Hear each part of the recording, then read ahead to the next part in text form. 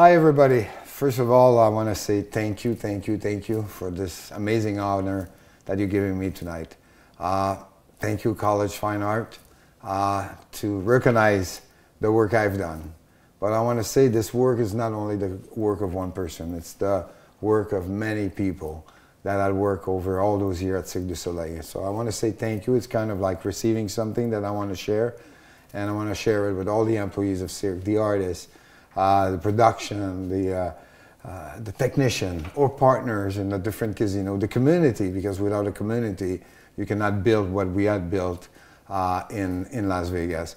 So it's kind of like a very special moment, because when first I came 25 years ago, entertainment was very present, but it was not necessarily recognized on the international scene. Today, more than 25 years after, clearly Las Vegas is one of the destinations of entertainment in the world.